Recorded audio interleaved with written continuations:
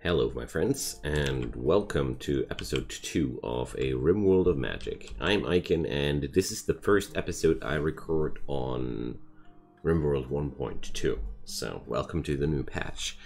I'm going to talk a little bit about what has changed in this patch during the beginning of this video, and apart from that, the main thing that's happening today is going to be the fortification of this little settlement these three vagabonds have founded in the last episode, because it's a nice place. Let's see if we can survive here. And if you're new to the series, check out my channel. You'll find a lot of similar content, lots of Rimworld strategy-based gaming. If you find anything there you like, leave a subscription and you won't miss any future things. So we're quite good here, food-wise, but I'm quite concerned with all those cheetahs and other predators running around. So I'm going to be very careful around here. So patch 1.2, mainly a content expansion. Overall, I would sum it up as a content expansion. We get more sidecasts, more different ones, we get more items, we get new quests. There's a lot of, well, it feels like Tynan is now evolving his own royalty mod on his own now, and this way 1.2 is more of an expansion there, and it also reflects on how modding was impacted by it. Almost all the mods are still working out fine, so that's just quite nice. So with this door, I'm going to leave it open for now, because if we need to run into some sort of cover, I don't want to be waiting on that sandstone door, and it's quite easy to close it if the need arises. I'm still sitting on that wind turbine, which doesn't work. But apart from that, I feel like one of the most important things to strive for now is some privacy for everybody of these three. Because I think after all that has happened, it would be really good if this episode would end with a room for everybody on his own. Because, I don't know, I feel like that that makes a lot about, that defines a lot about settling in somewhere, don't you think? Having your own room, your own little domain. I certainly think that would be something these three would like to have. So we're going to go for that. I'm just keeping a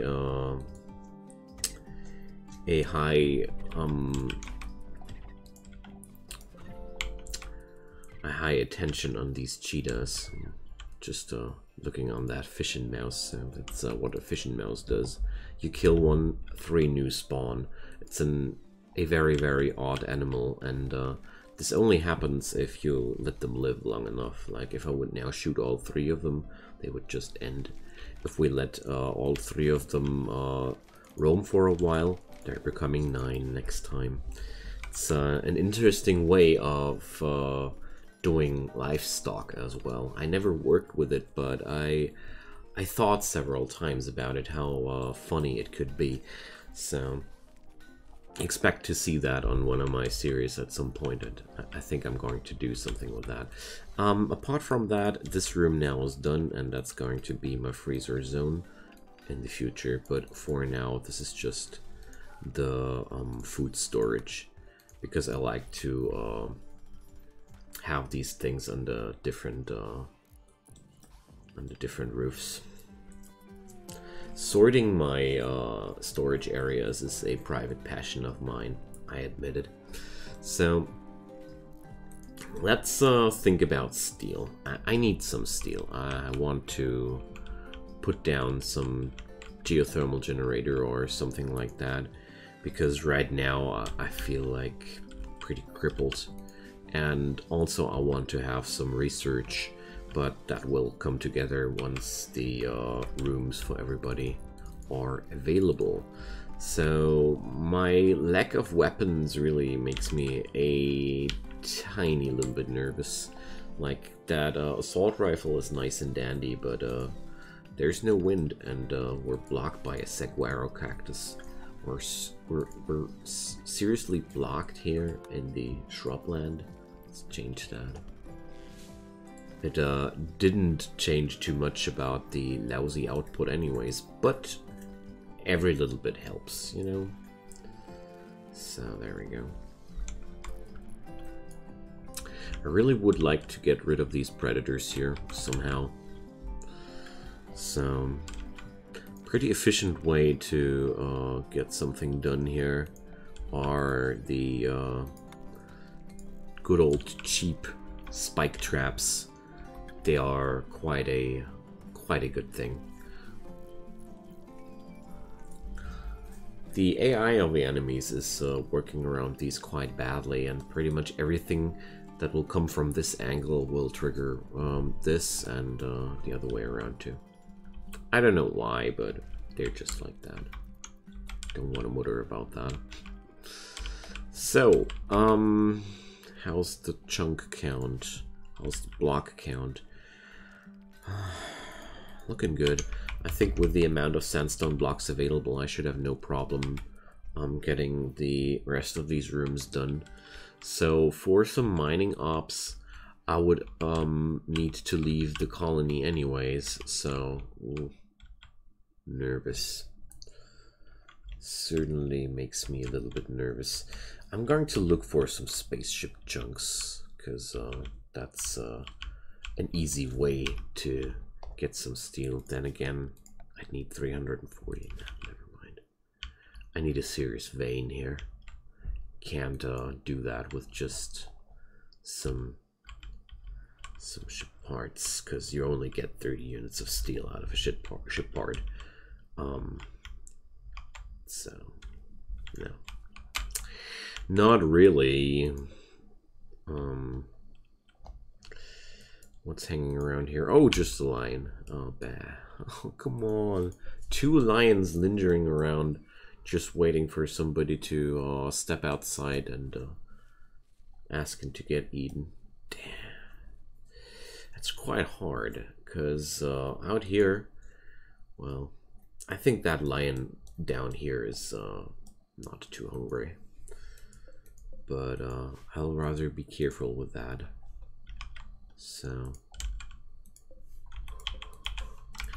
let's carefully mine around here. I mean, mining jobs will be done by Dennis anyways, so he's the best armed guy in the town. So, well,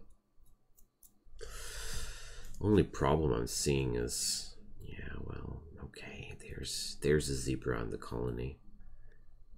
But who's handling that? Nobody. Should change that. No handling with a self-tamed zebra? No. I just forgot that the zebra was around, because that that animal joined us in the last few seconds of the last episode. So we're getting some weapons here. Interesting, but they are quite bad. A hammer is a tool. Pretty good for construction overall, but I already have a wrench, so I don't know what to think about that. I just know that I need to get that steel, and I need to get it even though a lion is lying there. So that's your average day problem when you're playing in the arid shrubland. The ambushed praetor. So there's a thing that I was thinking about in this series. So I consider these Empire people as, well, as something, as they were displayed now more and more across the patches, as some sort of theocratic society. And I think these 3 guys, the last thing they want is to work together with some kind of weird space church. So we're going to bend this. They're magically gifted. They don't want psycasts. They're going for the real deal, you know. And that's why in this run, I can't imagine that any of these 3 people would seriously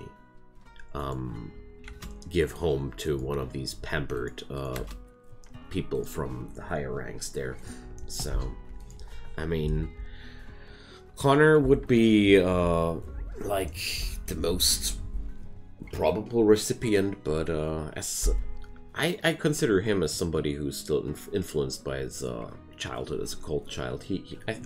I think he liked his childhood, okay? And well, Yana, I think she's a pretty disillusioned person, and she has other things on her mind, like a constant craving for drugs. If I get to the point where I can have the mana drugs, I know who I'm going to allow to have a big one there. So let's monitor Dennis in the meantime. He just arrived there. There's one thing that's keeping me comforted, but that's there's small game around here. Usually these wild animals go for the easiest game first, and yeah, I just heard how a rat died, and human is not the easiest game around, luckily, so I think we're safe for the time being. But once that bunny is down, I don't know. What's more dangerous, the donkey or the human for that lion? I would say ask the lion, not me. So that thing seriously took a battle with a chameleon yak. It would be a good moment to just strike back, honestly, but I don't have any real guns.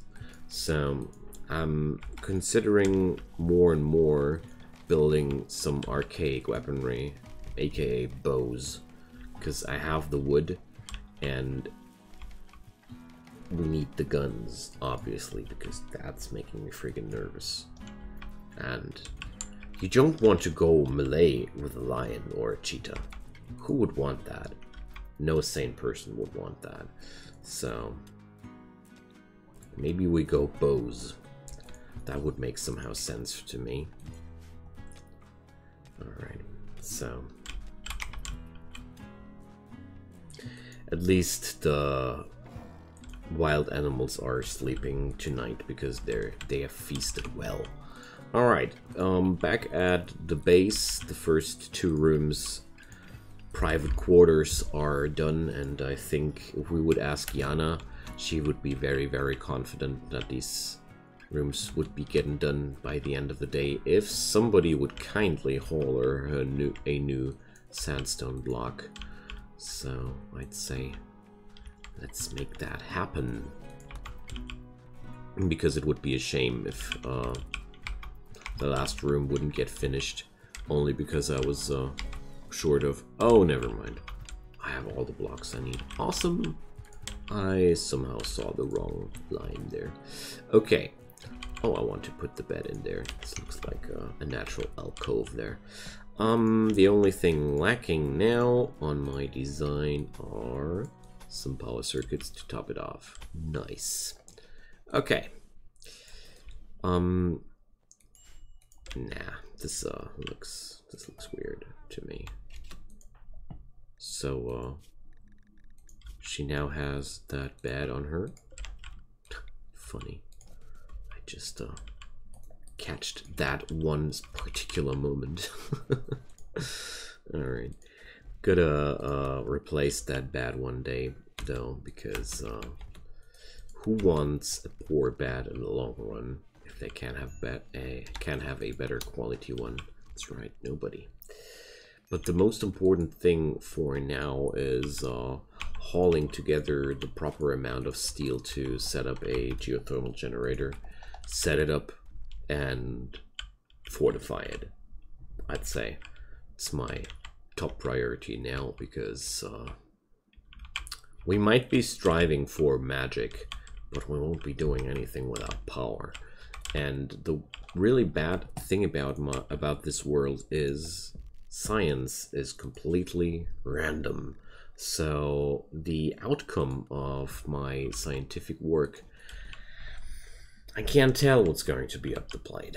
And because I'm right now only having the choice between wind and wood and geothermal. I unlocked that alongside with the beginning technologies because I felt like, come on, we're in the 56th century. Can't have geothermal right away. And with random technology, I think it's very, very dangerous to delay these crucial technologies, and would only have ended up with less fun in the game overall. So that's my decisions behind that. We're going to build some nice cooler here too, but no, yes, it's worth the steal. It's basically a quite life-saving investment. If we get a hard heat wave into the area, you're pretty sad if you don't have any air conditioning by the time then.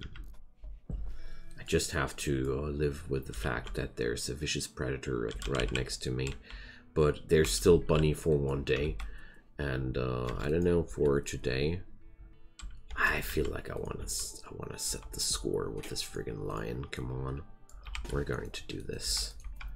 I don't feel well with this wild thing in front of my base, and right now the lion is already injured.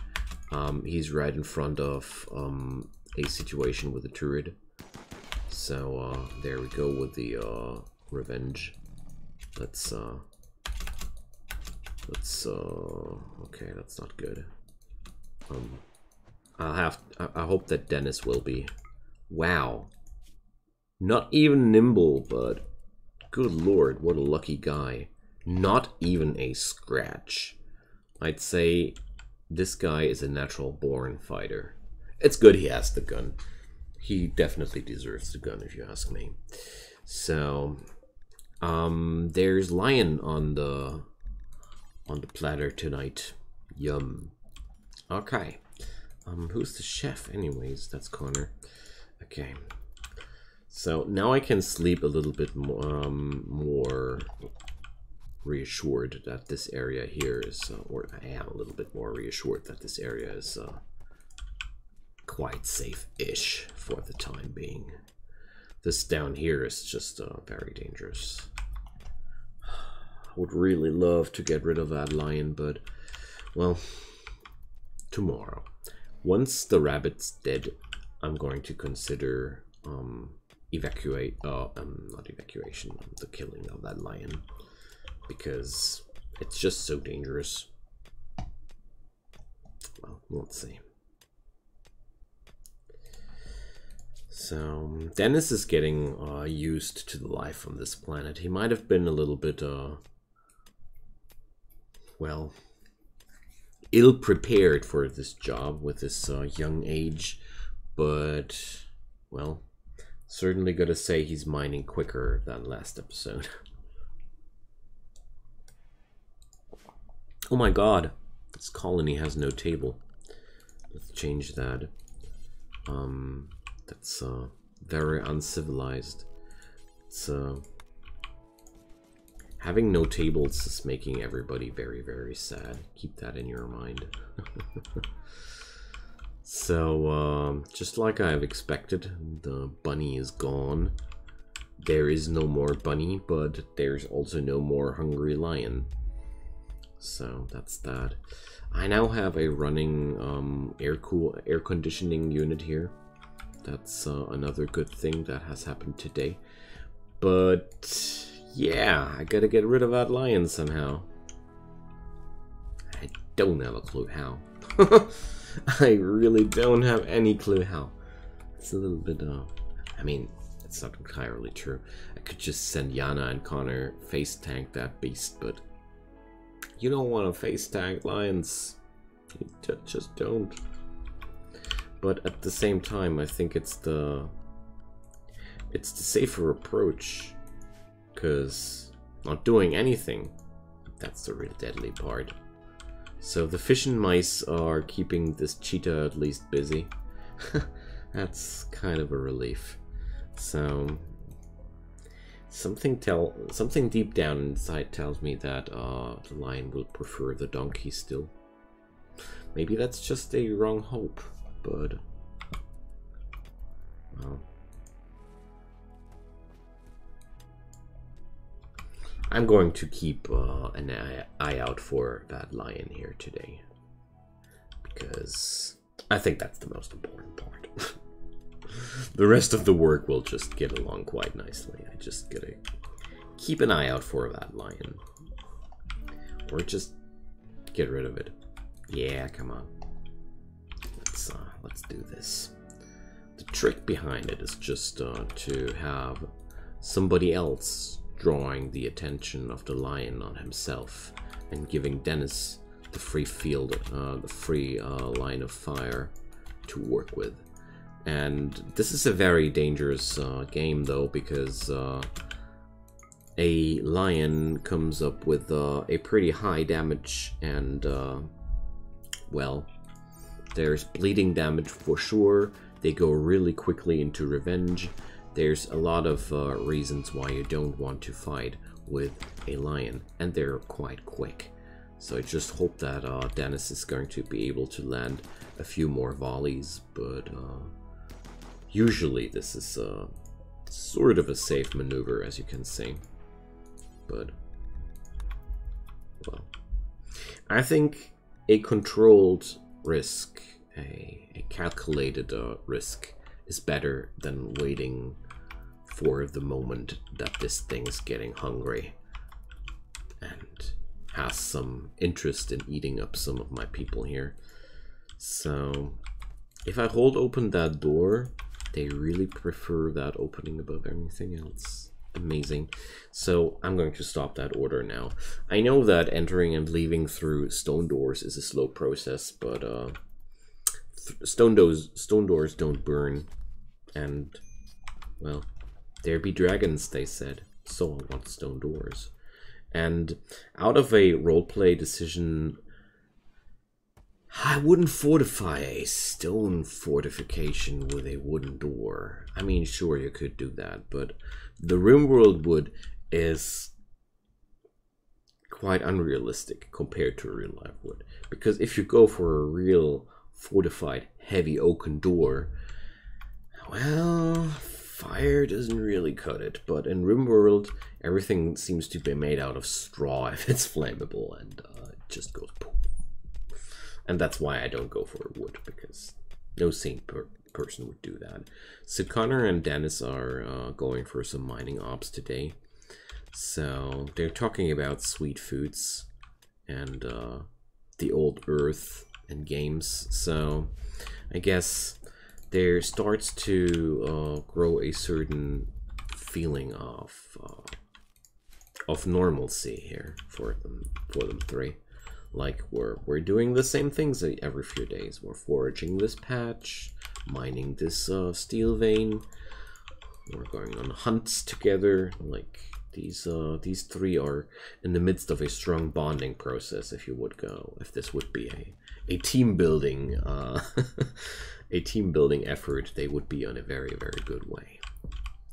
Jokes aside, let's see how much steel we hauled home. Yay! That's enough for the geothermal. Awesome. So, which steam hole will I tap into? Like, this one is looking good, but this one is looking even better. But to access this, I'm going to get rid of the cheetah. And, oh boy, those things are even worse than lions because they're just quicker. I mean, their speed is a famous aspect of these animals, so this is I feel like this morning we're pretty there's a tension in the air because we're going to hunt the cheetah today, because if we don't, there's no access to geothermal power for this place for the time being. So we're going to use the same strategy, but I think this time we're not going to get away without bleeding. So let's just hope that we're not losing any limbs or such, or suffer any long-term wounds or maimings or such. Alright, so let's go, Dennis. Oh, that's always good. The first bullet hit without a without triggering a revenge. Okay, that thing lost a lot of its eyesight. That's one funny thing about Rimworld. The detail level is sky high, you know. Ah, death in 6 hours. We got in a good volley. I gotta say, Dennis' experience from his old homeworld, he might have no passion for shooting, but being that good at it at least earned him the gratitude of his friends here. I'm pretty sure of that. Connor and Yana are certainly... If I would be in their shoes, I'd be super happy that this guy with his assault rifle is tackling down the cougar or the cheetah without triggering the attack. So they were ready to risk their lives for this hunt. And turned out there was no risk to be taken in the first place. It's always a good feeling, I'd say. Alright, so let's drop down the geothermal and a little bit of walling around, because I don't want to invite any raiders to destroy this place. That would be a pity. So let's put in a steel door, and I need conduits.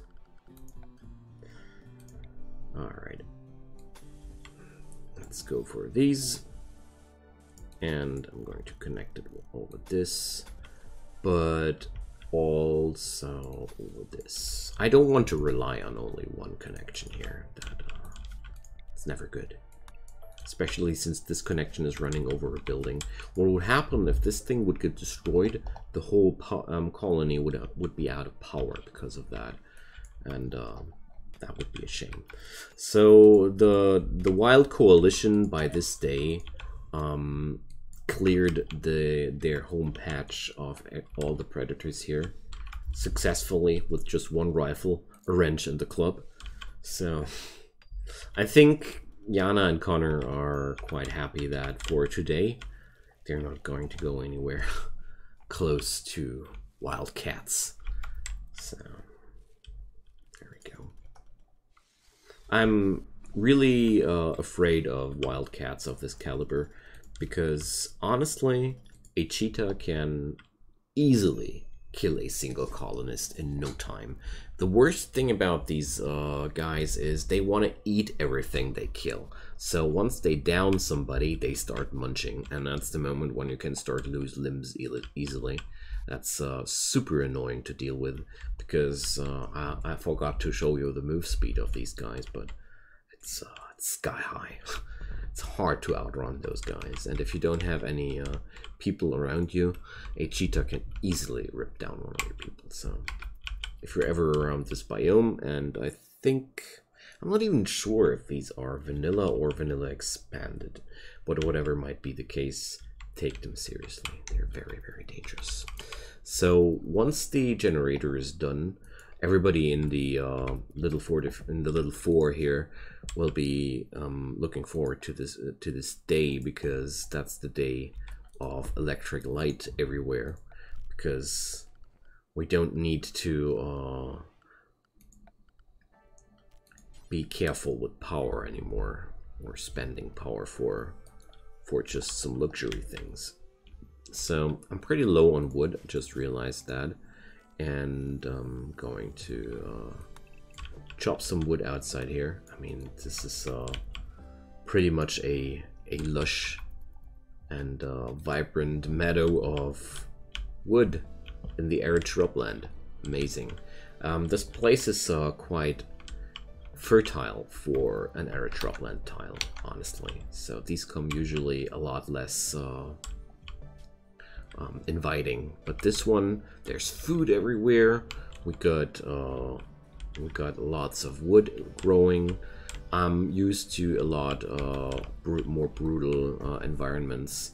So we're running closer to the end of this episode, and I'm going to run down a little bit of a details of Rimworld 1.2 if you didn't read the patch notes as of yet. We're going to get some new psycasts, really cool word of something psycasts. Persona weapons are getting traits, and that really makes them unique. Like they modify, they get different stats modified by their personality. I'm really looking forward to that. And besides that, like I already said, that new quests showing up. Overall, I was surprised how excitingly unexciting this update is. I don't want to sound bad about it. No, that's not the right wording. What I'm meaning is, like, it fits so well into the rest of the existing content that I think a lot of people won't even notice that it's new. That's a good thing. I mean, we're seeing here a straight up nice continuation of design, and I like that. So, oh, there's a mad zebra, and oh boy, no, I friggin' at least I got a salvo in that damn beast. So, yeah, well, it's those situations where you just should stand and fight and hope that he's going to tackle down that zebra before the others arrive. If not, the others will take care of the zebra and haul Dennis back home. But let's see. Boy, Dennis is... wow. So, we keep underestimating the firepower or the fighting power of this young man steeled in this destroyed world. Gotta say, he gets some lucky rolls there. He's getting definitely some lucky rolls there. I mean, this guy only got one kick in the torso of that thing, so he basically noticed. So if I would imagine that as a real life action thing, he would notice the noises of the mad zebra running around here, getting outside the cave where he was mining, chucking out his rifle, pumping in a salvo of that thing, and using his gun to finish off the beast. Wow, he's a hero. Seriously. I'm going to give this good man some armor and a proper gear in the future, because he showed off his prowess several times. Really, I'm not often that impressed by how lucky some colonists can get, but well, let's turn it into some story, I'd say. All right, so I'm going to stop mining down here because for the time being, I feel like I'm having enough steel. I want to have other projects focused next, and that's stone production and some luxury inside this area. So, because it's nice that everybody had its own room at the end of the day, but I think, like, come on, a little end table with a light for everybody here, that's the least we can do. I feel like everybody should have some dresser at the end of the day too, but we're going to make those dressers out of stone, because that's a material which is available in abundance here. So we're going to make our first things out of lurzelite in the future too. So I'm going to use lurzelite a lot for the flooring and for the furniture. It has a lovely vibrant green tone, and well, I'm totally addicted to colors, so don't judge me.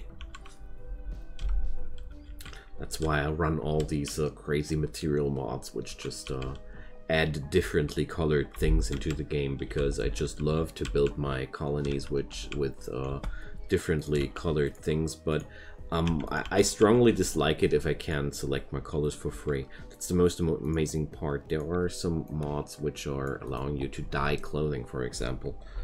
Most boring thing of the world. If it's not random, it's not good. I don't know. I'm just wired like that. Alright, so, well, there's still so much work to do. I think the next very important thing will be another room to live in here. So that's going to be a very big room. Maybe a double room, I don't know yet. but it's time to get some extra room available, because it's always good to have at least 1 or 2 extra rooms that they don't even have to serve any purpose, because it's always nice if you have some area available which you can use for some suddenly appearing projects. Alright, so we're also able to build new coolers. Awesome. That's so nice. So I would say at the end of episode 2, the 3 of them are feeling like this place is now their new home. They fought here, they conquered this place, and this is oh man, they're even having their own power generator here. I think once you have a fortification, a power generator, and such things, you're trying to own the place. And now the next things are to think about how to work around with the neighbors. New Fortune is a very good situated place to trade with a lot of people. So the Gaian there would be a one faction that would be very close to me, but they're hostile at the time here now. The Hinthedio, though, they are neutral already. I consider these guys as the as 2 factions of, I don't know, independent spacefaring entrepreneurs, like 2 different political flows or such. Like the one of them is friendly towards outlaws like us, and the other one just despises people like us. Democrats and Republicans, if you want to say so. So with these people here, I consider them natives that just live around here. And well, there's one thing that I can't wrap my head around. What's the Rimworld of Magic factions there? So maybe it's indigenic people and more evolved natives. I think that would be a proper thing. So let's consider these people indigenics and these people more like a fantasy civilization type. It's hard to tell which kind of technology level a fantasy civilization truly has. The authors, more often than not, end up with some weird mishmash that is a crossover of actual medieval times and Renaissance and even sometimes modern times with certain inventions, like sewers, for example. Sewers were really not a thing for a long time in wide parts of the earth, but yet in fantasy worlds nobody likes streets full of garbage, so sewers are a little bit more omnipresent here. I mean, I could have modded feces into the game, but I played once with Dub's Bad Hygiene mod, and I don't know, it was cool for one time. I still love the safe game that's running it, but not because of the mod. I don't know, felt more tedious than anything else. But let's stop rambling here. It was nice to ramble for a moment, but waiting here just for that door to get done, but we're getting there.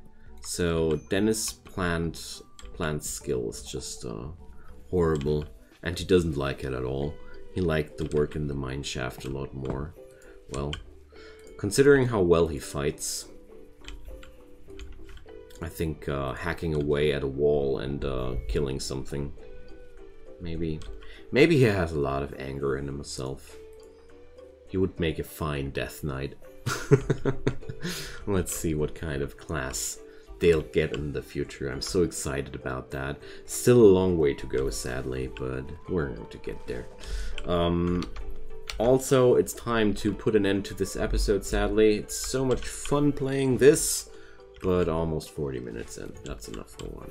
So thanks for watching. If you're still hanging around here, I'm appreciating your time here a lot, and I would appreciate if you could leave a like on this video, because that would help that Google knows that were also here quite interesting and such. And oh, so we're having here some bugs that well, the mods haven't been completely updated with the version 1.2, but I expected something like that. Anyways, my friends, thanks for watching this. Hope you're going to tune in for the next episode, and until then, stay awesome and have a nice time. Goodbye.